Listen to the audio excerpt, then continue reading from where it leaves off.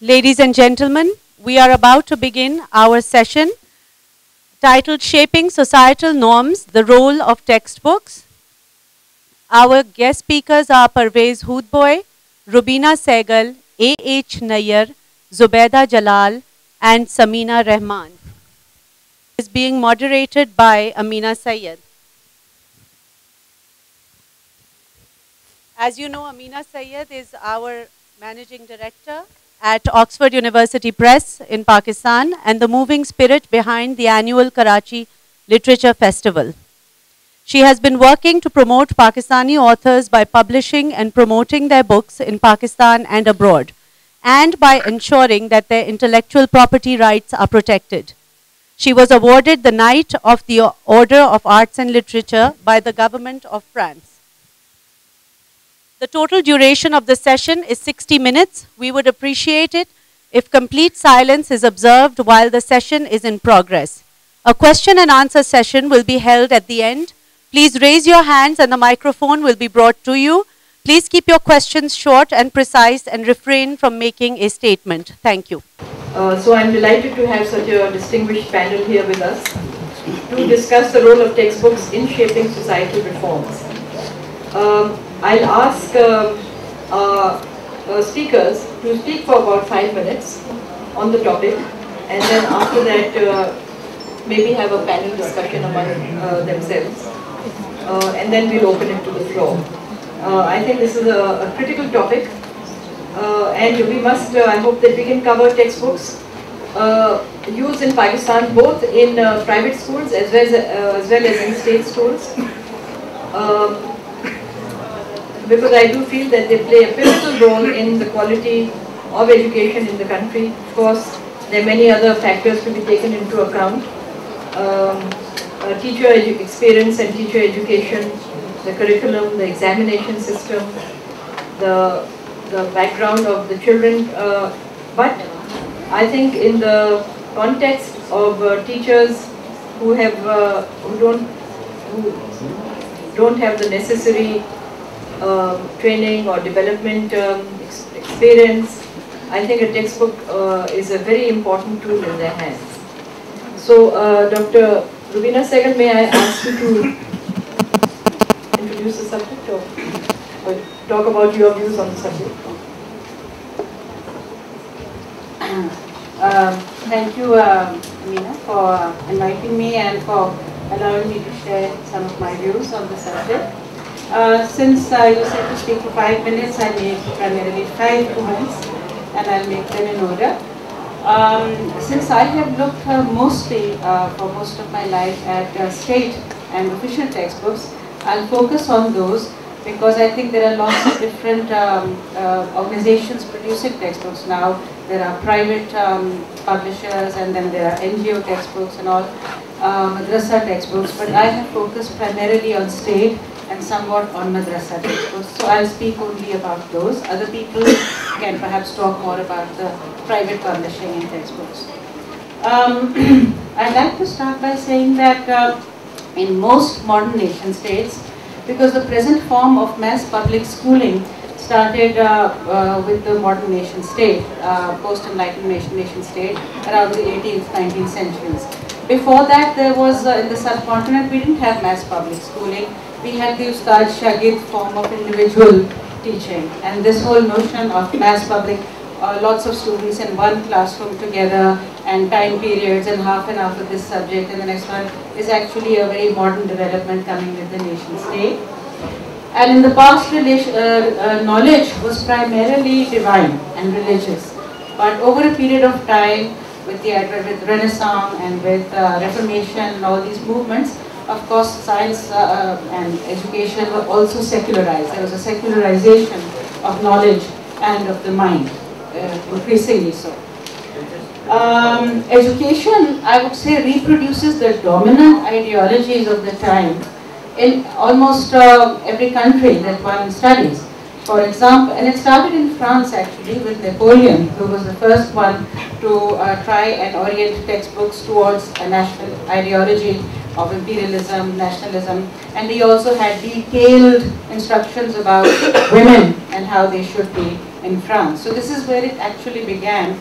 But whether it is the US or India or Korea or Japan, everywhere, contestations, conflicts and quarrels over textbooks have taken place in terms of whose knowledge will be the official knowledge, which group of people.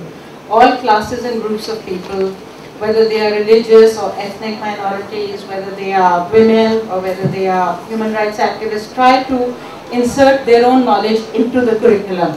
But whose knowledge ultimately gets legitimized as the official knowledge is the group that is most powerful.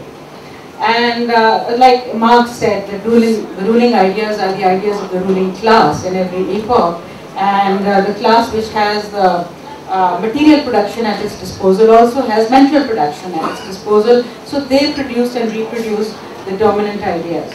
And many ideologies are sort of prevalent all over the world, including in India, for example, religion, religious nationalism, capitalism, imperialism, and most recently, neoliberalism in education. So these are some of the dominant ideologies. A little bit about curriculum pedagogy and evaluation, because a lot of the times people talk about textbooks and the curriculum as alone, and they don't speak much about pedagogy and evaluation, because educationists usually talk about how curriculum is realized in pedagogy, but curriculum is also subverted in pedagogy. Because what happens in a lot of the classrooms is that the teachers and students end up challenging or contesting the official ideology and not just reproducing it. So while curriculum and textbooks may be realized in pedagogy, they can also be subverted. And there are many teachers who subvert the official ideology. I once myself did when I was teaching in a school, and I was called by the principal and rector for saying things against this text, for speaking against the text, for trying to read history or understanding against the official text. So importance should equally be given to not only curriculum, which is the what do you teach, how do you select out of a vast array of knowledge and choices, how do you make the choice of what to include in a textbook and what to exclude, what educationists call framing. So there's a lot of contestation over that, over content. Then pedagogy refers to how it is taught. How do you contest it? Do you read against the text? Do you challenge? Or do you just absorb uncritically through rote memorization what is taught? And of course, evaluation is the third part of what is known as the educational code. The British educationist Pervez calls this the educational code: curriculum, pedagogy, and evaluation. In evaluation, we have exams through which we test whether learning has occurred and whether it has been internalized. And that is the ultimate form of control over knowledge, because that determines what will be internalized and what will not be internalized. That controls that you will absorb certain things. I used to tell my students, if you want to pass the exam, write what's in the textbook. Otherwise, this is not true. There is an alternative story, there are other stories. But if you want to pass the exam, write what's in the textbook. So basically, evaluation, external exams are the form of control, and they control what students will internalize. Coming to Pakistan now, the dominant ideologies have been religion, nationalism, militarism, centralism, and modernization. During Ayub Khan's time, the policy of 1959, the Sharif report, the importance was on modernization. Develop a modern economy, the curriculum should have a lot of vocational and technical trainings so that you can create an educated technical working class that can produce faster for capitalism and can be a better trained workforce for capitalism. And the other ideology was centralization. You had to discourage what he called parochialism, provincialism, regionalism in the textbooks and in the curriculum. So basically what that policy did was that civics, history and geography were put together into one subject and called social sciences in the policy of 59. And that is how each was reduced a little, because you were supposed to discourage anything that was considered too Bengali or too Sindhi or too whatever. You had to focus on basically creating a centralist idea. When I looked at the textbooks, so historically what I noticed was that in the books that were produced closer to partition, soon after partition, in books, textbooks from the 1950s, there was not such an anti-India ideology. There was not so much hatred. In fact, in some of the textbooks I found that Ram and Buddha and Jesus Christ were praised a great deal for their for being good-hearted, for being generous, for teaching peace, tolerance, and all that. They were praised. With the 1965 war onwards, textbooks start to get, the nationalism starts to turn inward.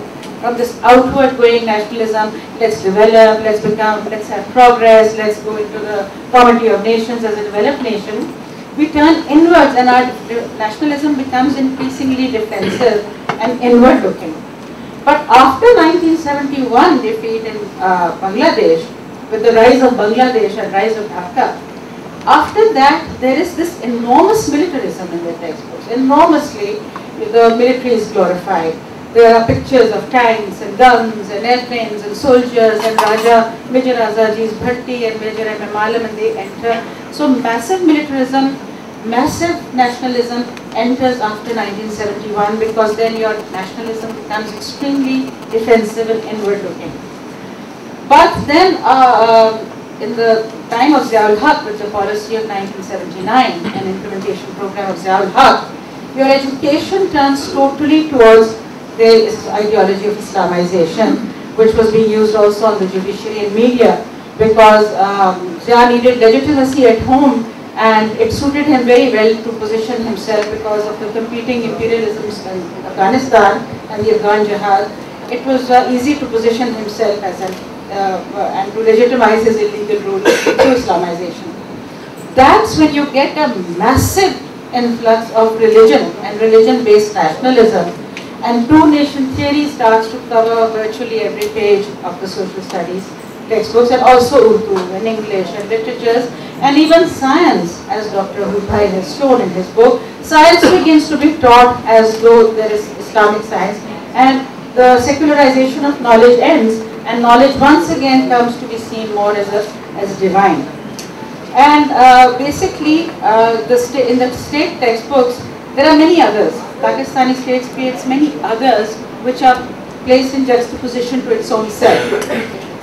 For example, the Hindus are inherently evil. Their caste system is bad. They've always treated Muslims very badly. And there is a glorification of the breaking of Hindu temples at Table and the breaking of Somnath and all. There's a glorification of that. And they are inherently evil. But at the same time, there is a lot of critique of the demolition of the Babri Masjid. So breaking Babri Masjid is very bad. It's wrong. But breaking the Somnath 17 times, and that is wonderful. So the contradiction is not the same. And then you come to the Christians. When they are spoken of in terms of imperialism and colonialism, they are referred to as the British or the English. Then in the class 7th chapter, class 7 social studies textbook, suddenly they are Christians. The identity changes from British and English to Christians, because then they are talking about crusades. So when the crusades are mentioned, they become not English or British, but Christians. And of course all the Christians are tricksters and cheats, and the British always somehow colluded with the Hindus and somehow cheated the Muslims out of their rights or whatever. So the British are cheats and tricksters, the Hindus are inherently evil. The Sikhs are knife-wielding butchers. The Sikhs only appear twice on the stage of textbook writing. They appear right after Raja Ranjit Singh takes over, and then they are depicted as marauders, killers, murderers who come and kill Muslims. And then at partition, when the Muslims are departing to their homeland, the Sikhs appear and they start killing and murdering and marauding. So these two occasions are reserved for the appearance of the knife-wielding, kirpan-wielding butcher, the Sikh. And the Jews are almost always greedy usurers. They appear in varying representations of Shylock. Because normally Jews are not mentioned very much in Pakistani state textbooks, because there are very few living in Pakistan. India is the real threat, which is next door and out to devour us and kill us. But whenever they do appear, they are always as Shylock. They were usurious, and they cheated the Muslims out of a lot of money. They made them poor. They extracted taxes. But jizya is not mentioned. That the Muslims also extracted a lot of taxes from non-Muslims. Jizya is not mentioned, their taxes. And of course the Bengalis are backstabbers. The backstabbing Bengalis who were actually part of the self, but were not really the self, but not really the other. So who were they? They were Muslims, but they were enemies. So the story about Bangladesh is hidden between half-truths and full lies. The story is either not told, or a lot of expenditure of energy is done on an alternative story, which is about how the poor Pakistani army suffered in Bangladesh, how they were, the Mufti Bahini treated them, how, so poor Pakistanis, they were made to surrender and all, and it was all a conspiracy between the Bengali Hindus and the Indians and all. Nothing about the elections of 70, Awami League winning the elections, Pakistanis refusing to give the duly elected party its power, nothing about that. All about the collusion of Bengali Hindus with India and then India finally defeating you. And especially the masculine Pakistani psyche seems to be very disturbed by the fact that this woman defeats them. You know, the woman, there was this popular song in the days of the 1965 and 71 war. Aaj Hinduwa jang di gal chhedi, akh boli heran heraniyan di. Maharaj khed talwar diye, jang khed nahi hundi zananiyan di. And then the Zanani ends up defeating Pakistan. Even I think it's okay now. So I'll go back to my last 2 points. Madrasa ideologies, the madrasa literature incidentally is not focused so much on anti-India or anti-Hindu identity. The madrasa literature, which is called Rad literature, literature of refutation, is much more into somehow demolishing secularism, democracy. It's anti-West. And women's rights, human rights, secularism, democracy. So the literature of the madrasas is completely focused on the West, very little interestingly on Hindus and on India. It is the state that is obsessed in its national security paradigm with India. And the last point I wanted to make was something that I've already said, so I won't dwell on it too much, is that texts are not internalized unproblematically. Students and teachers do print texts. There is the tendency to read against the text, and there is a tendency to challenge. And so there isn't a straightforward internalization of these ideologies, but with the massive turn towards religiosity that we are seeing in Pakistan, it seems that our exam system is managing to create identities that are broken, fractured, and full of hatred. I am sorry. Thank you, Rubina.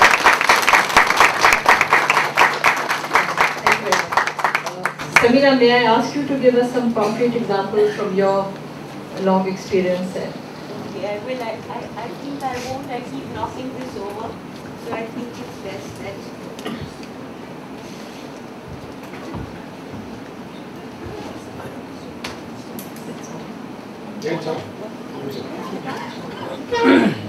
Can people hear me? Yes. All right. Thank you, Ameena, and thank you very much. Ruby, as always, you're so crystal clear, and I think that you set the stage for perhaps what I want to talk about, which is really a concrete example of what you do when you contest. As Rubina said that, you know, a text is something which students and teachers often end up by contesting. I wish it was so. It is not very often that it is contested. But on occasions when it is contested, I think that I would like to share with you an example. As Ameena said, that I am associated with the Lahore Grammar School in Lahore. And recently you may have read in the news that we came into the public eye and we earned the ire of the government because the Lahore Grammar School, or a particular branch of it, was teaching something called comparative religion. So we were duly hauled up. This was if I may just give a brief background, on the 18th of September 2013, Mubashir Luqman on ARY television had a program in which he accused the Lahore Grammar School, part of it was true and part of it was not true, but he accused the Lahore Grammar School of doing two things. The first was that he said that they had started sex education in school, and not only that, खौफनाक चीजें हो रही थी, खौफनाक चीजें हो रही थी जिसमें सेक्स एजुकेशन थी. सेक्स एजुकेशन में children were taught practical intercourse. I am quoting. Practical intercourse, and apart from that, class 6 and 7 children were taught about abortion. Then he put up on the screen from the textbook that was being used, which was recommended by Cambridge University. He put up the path of a sperm. He showed the illustration of the path of a sperm, and he said कि ये चीजें पढ़ाई जा रही हैं. And then he directly addressed Shahbaz Sharif and he said कि मियाँ साहब आपके सूबे में ये क्या हो रहा है, और सिर्फ ये नहीं हो रहा मगर इसके अलावा अब इस्लामियात खत्म कर दी है और यहाँ पे कोई दीन इलाही टाइप चीज, यानी कि इन्होंने एक नया मजहब जो है उसको पढ़ाना शुरू कर दिया है. So we were the Akbars of the modern age. और इस नए और मैं आपको बताता हूँ. And then 2 callers came on, both ladies, purportedly parents of the school. In fact, I think they were parents of the school, to be honest. But they were brought on and they said कि जी ये अब गैर इस्लामियात छोड़ दिया है, ये मजहब पढ़ा रहे हैं, ये एक और नया मजहब पढ़ा रहे हैं, ये ईसाइयों के बारे में, हिंदुओं के बारे में और बुद्धिस्ट के बारे में और पता नहीं किस सारे मजहबों के बारे में ये इनको पढ़ा रहे हैं. एक तो पढ़ाने की, कच्चे जहनों को ये चीज़ें पढ़ाने की ज़रूरत नहीं है. और जहाँ पे आप इनको, अगर आपने उनका जिक्र भी कर दिया तो ऐसे करना चाहिए था कि जिसमें लगता कि ये सारे मजहब जो हैं ये बुरे हैं और सिर्फ वाहिद सच्चा जो मजहब है वो इस्लाम. इसलिए कि आपने इस रोशनी में ये नहीं पढ़ाया गया, इसलिए आपको जो भी ये हो रहा है और वो हो रहा है. ये 18 तारीख की बात थी, आई थिंक 17 या 18 तारीख को. 23 तारीख को हुकूमत पंजाब ने हमें शो कॉज नोटिस दिया और उस शो कॉज पहले 21 को आया जिसमें उन्होंने बाकायदा कहा कि जी आप ये मेरे पास है, इसमें मैं रेलेवेंट पोर्शन, ये notice for personal hearing under section 3, 9 and 11 of privately managed institutions etc. etc. ये वीडियो से था. एंड ये कि हमने देख लिया है कि obnoxious content material in Cambridge book checkpoint science 2 of class 7 has been included and being taught in your school. Such material is highly objectionable and spoils moral values of students. Hence it proves that such content material instigates the young students towards destruction of ethical values. This was the chapter on reproduction. उसके बाद, I wish that it was so, we might have fewer problems. But उन्होंने फिर छापा मारा school में, बच्चों की text books Lee. They also उन्होंने छापा मारा all the booksellers in the city that were providing. 2 of our schools were using text books, but they got some of the facts wrong. But I won't get into those tedious details. ये 21 तारीख को आया. 23 तारीख को we got another show called जिसमें the beliefs of the students. This was about now mostly about comparative religion. The beliefs of the students are being polluted and their perspective of Islam is being confused explicitly, etc. etc. इसमें है the students were openly taught about practical sexual intercourse. I wasn't making it up. This is absolutely part of the show cause notice that was sent in the chapter on reproduction and humans. Then it may be noted that the matter is highly sensitive under Article 22 of the Constitution. It is wrong, and they misinterpreted the Constitution. You can't force people to, under Section 292 and 93 of the Pakistan Penal Code, whoever puts into circulation any obscene book shall be punished with imprisonment or with fine or with both. And इसलिए you have to explain आपकी registration हम cancel कर देंगे. Then you are directed in the imminent public interest to stop the use of said books and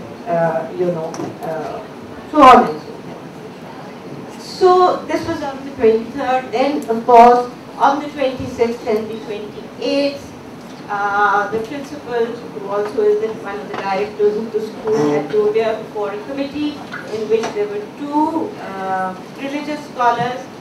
There was the principal of Canadian College University, who did not attend the meeting, and then there was somebody else who was also there. I don't know what his exact designation is, but he is with the but he works with the government. And he runs the Danish schools. And yes. So after this appearance, there was silence for a while. We didn't hear anything. We complained. We said, all right, if you want to remove the chapter on reproduction, that's fine, but these are expensive books and they should be returned. Then Rana Mashoor, who is the education minister, gave a press conference in which he said we cannot allow these things to happen. Addressing a press conference, he said that no one would be allowed to change the basic ideology of the education system of Pakistan, and stern action would be initiated against the people behind such a conspiracy.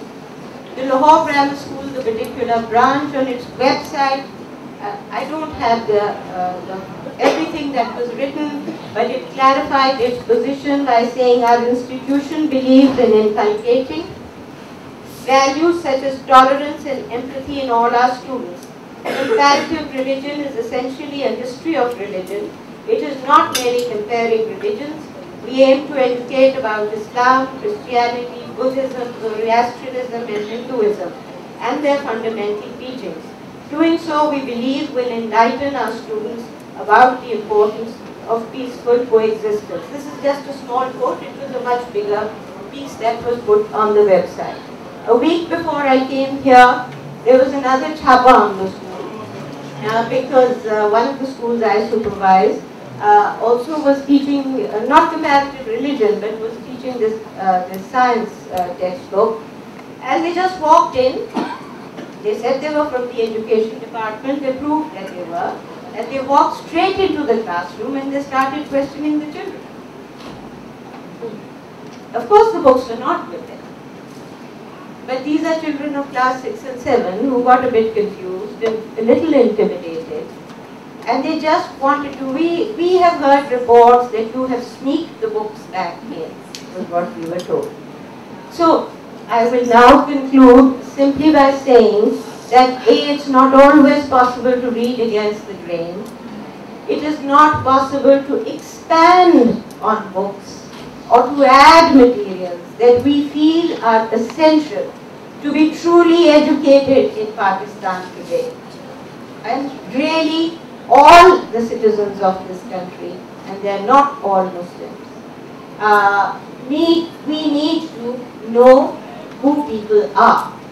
And we need to know more about other faiths and religions, and we certainly need not to eliminate reproductive system from our textbooks, because that is a disaster if we are moving in that direction. Thank you.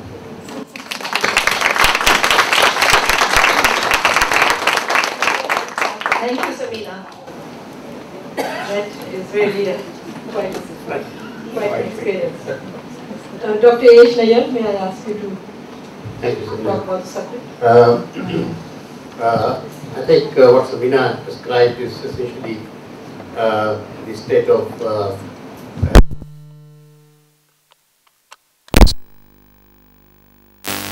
I believe is what is otherwise called citizenship education. So this citizenship education essentially tries to create some kind of a collective feeling among the people, among students, among citizens, should tell them about their rights and responsibilities, should tell about how society has to live with other societies in the world. They have to basically inform about the world and people around them and so on. This is what citizenship education should be about. It raises many questions over here. I think some very basic questions like what is a good citizen? Some people will argue, and some people in the helm of affairs certainly argue that a conformist is the best good citizen, whereas others will argue that a free thinker is a better citizen. Some will argue that a person who takes care of himself is a better citizen, who doesn't indulge in, doesn't try to interfere with the state affairs. Others will argue that a person who devotes himself to concerns of others is certainly a better individual. However, whatever is told, the point is that when it comes to designing curriculum and learning material for students, I think what we need to do is to worry about students becoming successful learners, good learners. They are to be taught all the learning skills properly so that they are less inhibited by a written word, and that they are able to read whatever comes to them, and they become confident about reading whatever opinion comes their way and deciding on their own what is right and what is wrong. Not to be told by others what is right and what is wrong, but to be able to decide on their own what is right and what is wrong. And that comes in with designing education in such a manner that the learners become good learners. They are given all these skills of learning. And of course, citizenship education also revolves around, some basic concepts of justice and rights and responsibilities and identity and diversity and so on. And it tries to inculcate in students critical thinking, questioning, inquiry, and decision making. All of these things should be a part of this system, which we call the part of the education system we call citizenship education. But the observation that we have of the textbooks that have been in currency in the country for a while, in the public education system particularly, is that they do what they should not do, and they do not do what they should be doing. This is a very peculiar thing. They do a large number of things that they should not be doing, and they do not do those things that they should be doing. And in that way, I think I will briefly describe a few things. Some of the things have already come up, but in public education, the public textbooks that are meant for public schools, they unnecessarily create religious divides and try to create a kind of feeling among students that one religion is much better than all the others. They try to actually borrow this thing from the madrasa education, where there is this rad that you were talking about, that you have to essentially try to show that all the others are false religions, and this is actually the only good religion. They also try to create boundaries among cultures, among ideologies, religions, and so on, and do not create awareness of rights of individuals, rights of citizens, responsibilities of citizens. They do not create empathy for diversity that exists in society. They just do not create that kind of skill in students to be aware of diversity and to to like this diversity and to enjoy the diversity as well as to be proud of the diversity. They don't do these things. But on top of all of that, what hurts me most is that they do not quite increase the learning skills of students. What is phenomenal is that they teach English language for about 10, 12 years, and still students remain unskilled in the use of English language. This is something which is only about English language. Then you can also extend this to other subjects also. They, and then of course you would have noticed that over the years, over the decades, they have experimented with teaching English language, and they have gone from English as second language to English as foreign language to English as functional English to, or what sorts of experiments. Yet they fail to make students conversant in English, and I think that is something which hurts us most in these times now, when the technology is available to students to explore the entire world through the web, to access knowledge from everywhere else in the world, but they know that they cannot access this knowledge without English, and because of this handicap, they are just not able to connect with the outside world. And this is something which actually is one of the biggest handicaps that our students face. Take another example, the science education. I am really pained to see some of these science textbooks. They are so tedious, so bad, so badly written, and in them there are these marvels of experimentation. They started off by, they always say that science should be learned in English language. Or if in Urdu, then science is basically taught in Urdu in such a manner that very, very difficult terminologies are used. And then they have come up with mixing up terminologies and writing books in Urdu. And now, in Punjab at least, I don't know about Sindh, there are science textbooks in which English terminologies are written in Urdu letters. So, for example, I saw a book which talks of endangered species written in Urdu. Imagine how you would read this, how you would imagine a child would read endangered species written in Urdu. And this is only one example. I mean, the people who write these books, people who devise policies on how to teach these things, do not even realize how students will respond to these things, whether they will be able to learn anything or not. And then lastly, of course, are the urge of the books to somehow teach religion in all the subjects that are possible, in Urdu, in English, whatever, and try and teach this religion to children of all faiths, whoever is learning.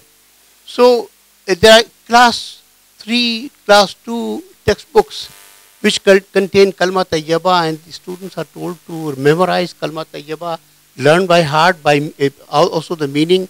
They should learn the dua of keeping roza and breaking the fast in Ramzan. They are told how to say durood and learn the meaning of durood and learn them by heart, without realizing that these are all to be books to be read by non-Muslim students also. These are the things that should be within books of Islamiyat somewhere there. Yet these things are included. These are included partly because curriculum asks them to do this, partly because there is an urge on the part of the book writers to do these things. I think I should stop over here. Thank you.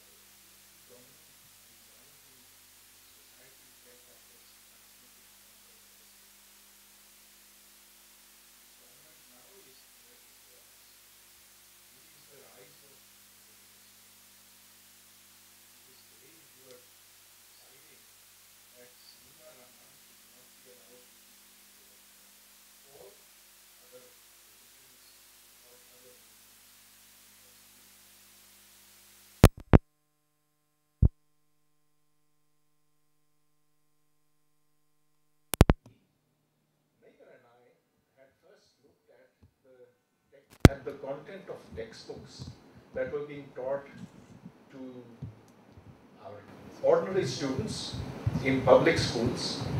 And Nayyar, you will remember those that Mutaliya Pakistan textbook, which said that the ideal Muslim is that who yearns for chash and zawad.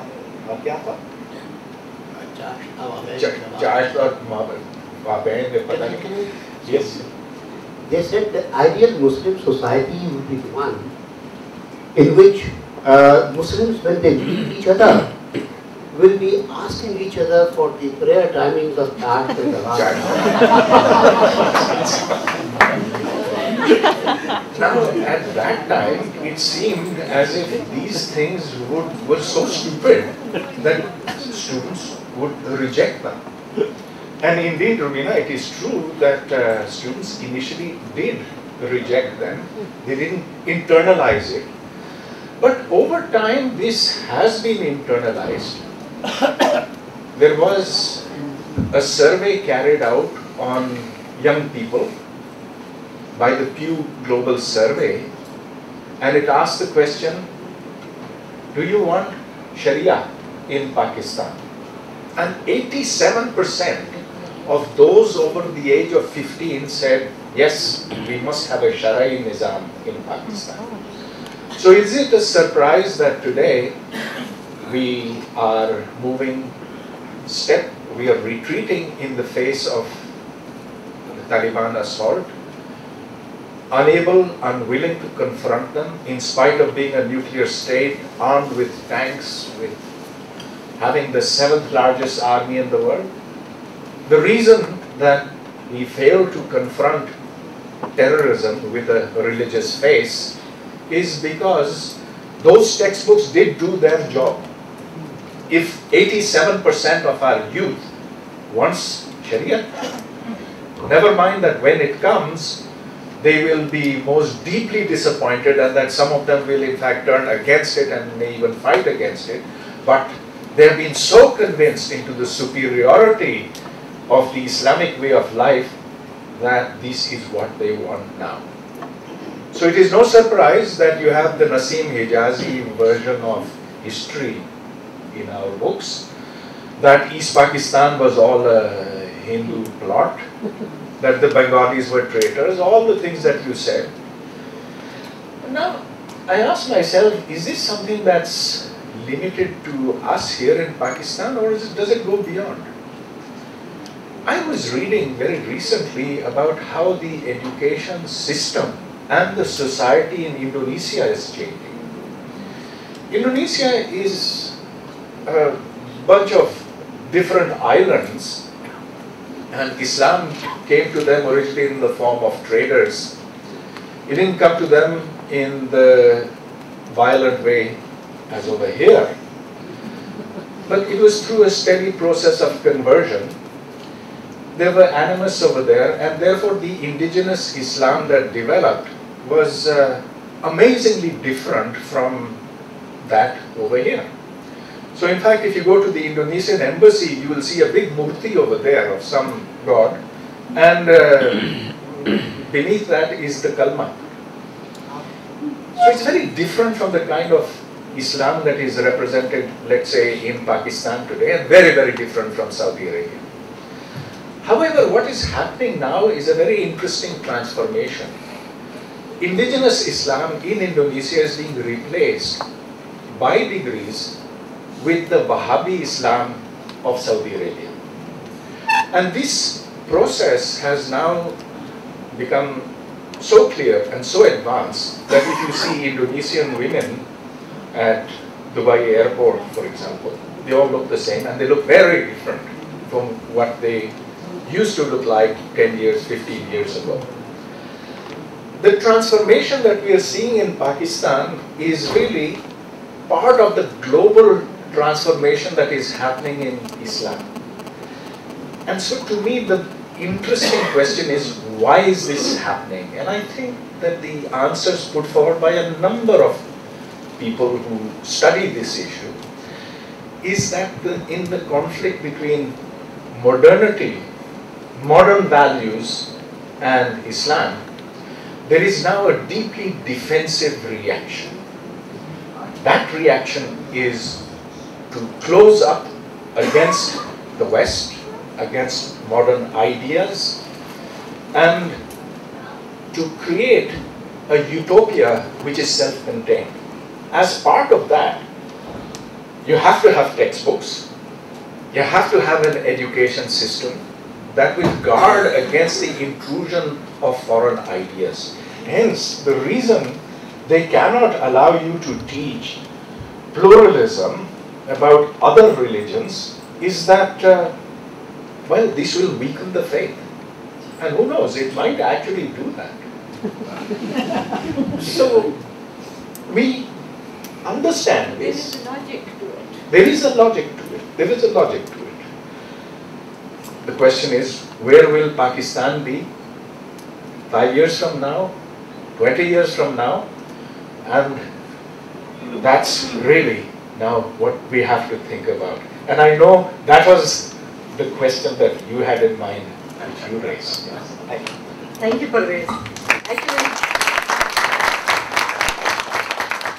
very quickly, I just want to add to what Rubina had said, that with every regime, the focus and the theme of textbooks changed. Actually, that started from 1962, when Ayub Khan created the textbook boards. And each province had a textbook board with a monopoly to publish textbooks for that province. From 1947, actually Lahore was the publishing center of undivided India. But in 47, a lot of the Hindu publishers from Lahore migrated. But even so, there were quite a lot of very good Muslim publishers, Sheikh Shaukat Ali and Sons, and there were several of them who were publishing very good books, and they were publishing textbooks. And they were doing very well because those textbooks were being used in all schools throughout the country. And that's why they were more liberal. So for 15 years, actually, publishing flourished. Because these textbook publishers had an open market, they were competing with each other, the quality was good because competition drives up standards. However, in all this drive, and then because they were doing well, they were publishing general books, books for adults and academic books, and because they were using the turnover from school publishing, and they were using some of that to publish academic, general, scholarly books. So actually publishing was thriving. In 1962, when Ayub Khan introduced the textbook boards, created that monopoly, those textbook boards could then only publish for government schools. That is, I think, when the rot set in, really. However, now I think there's been a change, in the sense that private schools are now, I believe, almost 40%. 40% of children now go to private schools. And I think that's why they're feeling so threatened.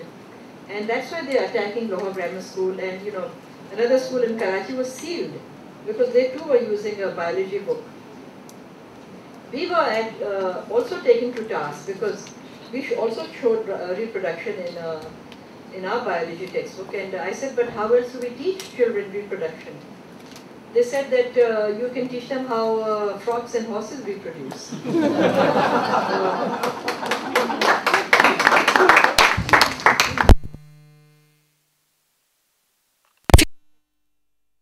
Children are now moving from government to private schools, and you know, my experience has been as a publisher of textbooks, we are actually doing very well as publishers of textbooks because private schools are using our textbooks. But you know, the government schools are completely closed to us. We cannot supply any books to government schools. So that is where they have kept complete control of the material that children are using in their school. And I think, as Dr. Nayyar, as you mentioned, they teach the same, you know, religion in history, whether it's in history, Pakistan studies, social studies. So as I think Batul Ali said, that we are suffering from repetitis. So I'd like to now open the floor to questions. Ji, Madhya? I think it's not, I mean, obviously the textbooks, and it's been talked about really very candidly. But it's also the teachers, I mean, which are products of the 80s now. Most school teachers, young school teachers, and middle-aged school teachers. I mean, even if the textbooks which you are supplying are there, but I know because my children are obviously studying in private schools, was studying. What is it that the teachers are teaching them? Because their mindsets have they have internalized that whole ideology. So I don't think it's just a matter of now changing or giving better, more objective textbooks. Because what are you to do with those teachers? How are you going to change that very sinister ideology which has been internalized by them and which they are now transmitting to students with or without the textbooks? Right. Can we take 3 questions and then answer them? Ameena Ashwani, please. Could you give the mic? It's fine, I'll just shout, that's fine. Hi. Pervez, you mentioned that the trend is that, in 10 years, 15 years' time, we're getting more and more radicalized and perhaps more polarized as well. And I don't see anything dramatically happening to reverse this particular trend. And with this polarized society, if we start saying that you guys are wrong and we are right, then we'll be speaking the same language on both sides of the divide. So is there anything we could look at out of the box? If we cannot reverse this trend, at least we can lessen its impact vis-a-vis in terms of violence, division in our society, and try and come up with some kind of a platform. I'm saying this is assuming that this trend does not reverse, and I do not see this thing reversing. Thank you. Batul, I think you wanted to ask a question. Oh, I'm sorry, I missed. And Bela after that. जी आप please बेला को दे देंगे mic right there. That was so stimulating and inspiring, but the thing is that Ameena does these workshops on copyrights. We have so many things happening, informing the public, awareness. We have a 2006 national curriculum, which in fact was a response precisely to these kind of discussions that we are having.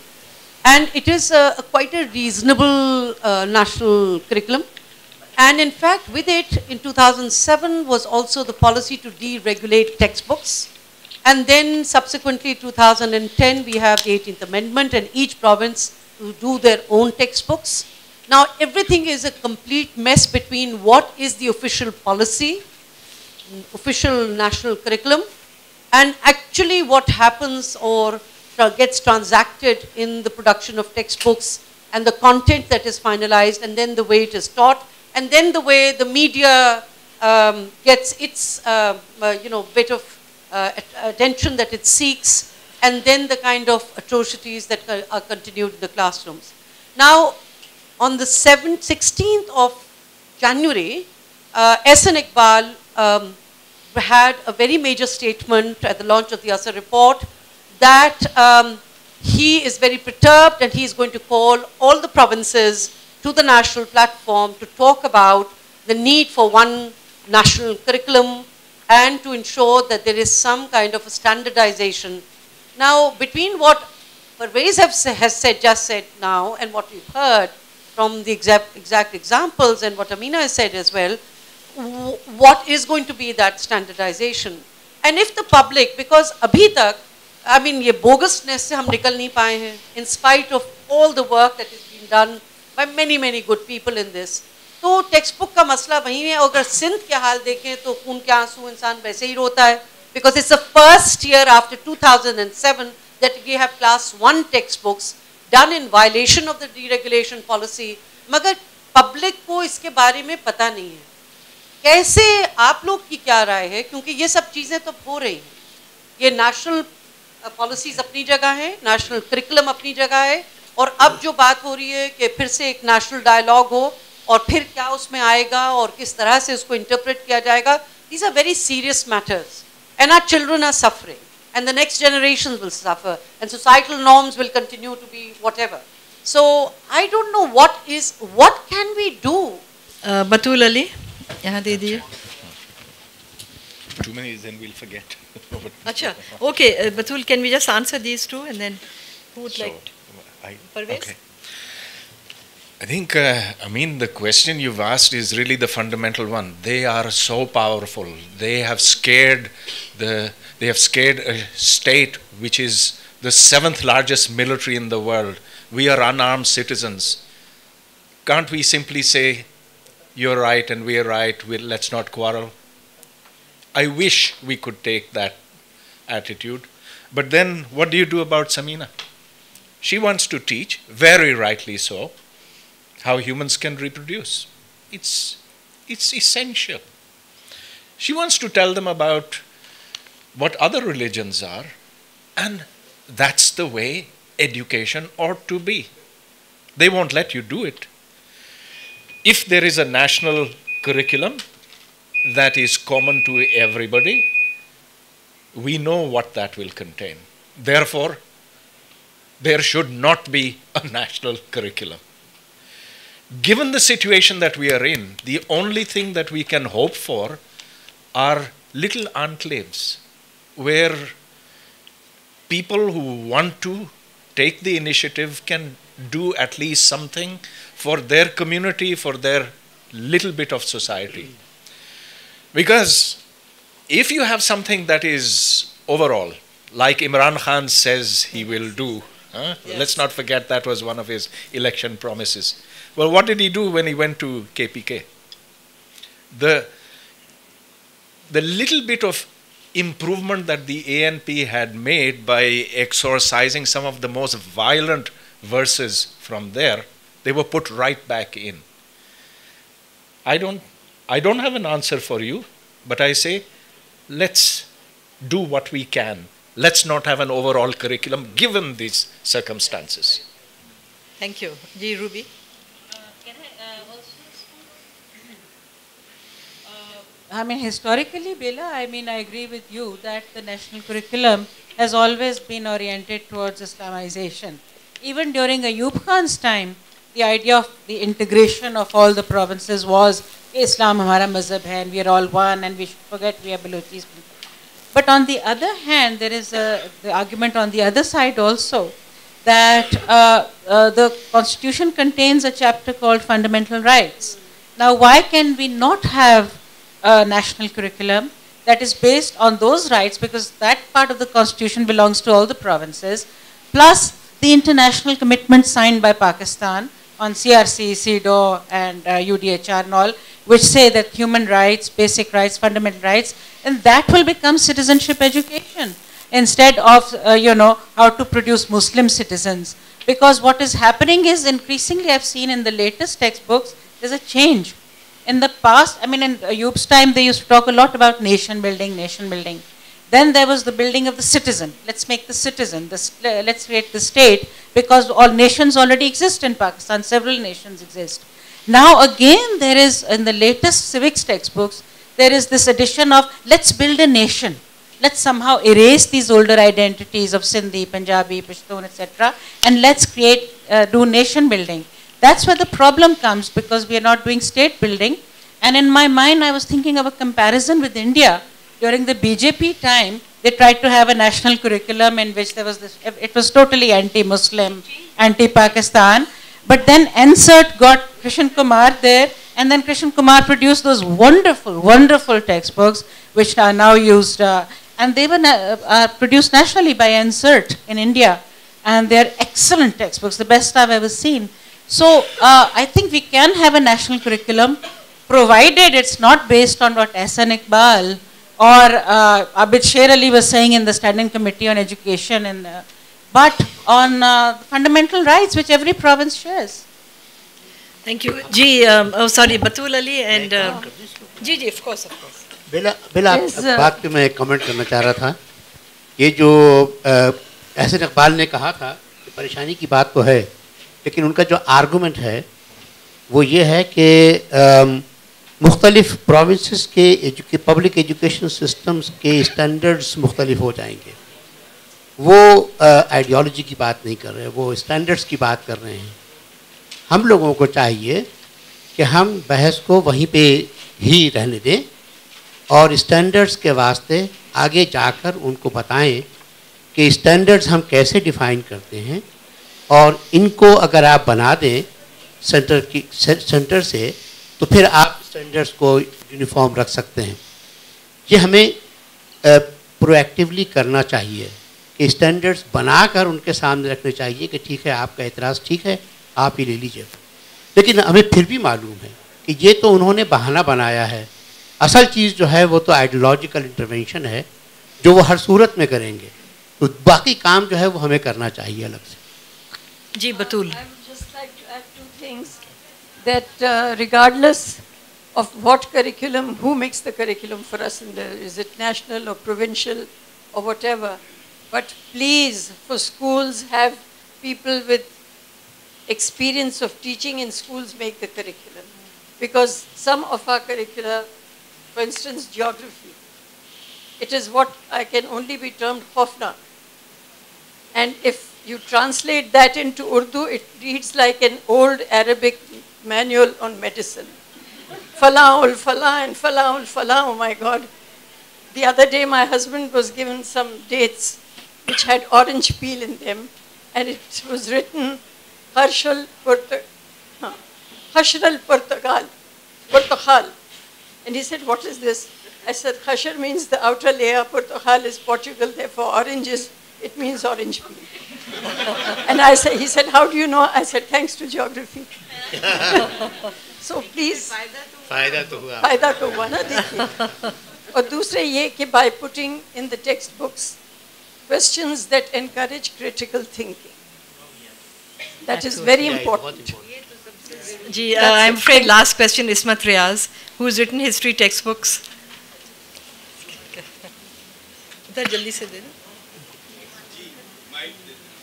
Ismat Riaz. First, I would just like to correct something that, I mean, I agree with Bela that the 2006 curriculum is on the right lines. I don't think it is that ideologically infused. Now, for the history text that I wrote for the 2006 curriculum includes the Hindu period, the Buddhist period, all of those, and religions are mentioned throughout the 3 books. So far, so good, except for geography, which was not by, I think, proper experts, which should deal with school education. But on the whole, I think once the reversal is there, and General Musharraf's 2006 curriculum did do the job. But what we need is good educational methodology to be able to write those books correctly with people who have good command of both Urdu and English.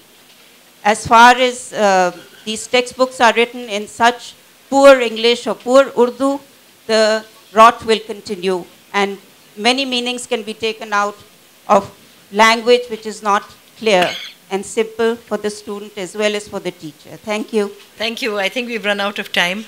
Thank you very much. And I would like to thank our speakers for their contribution. Assalamu alaikum.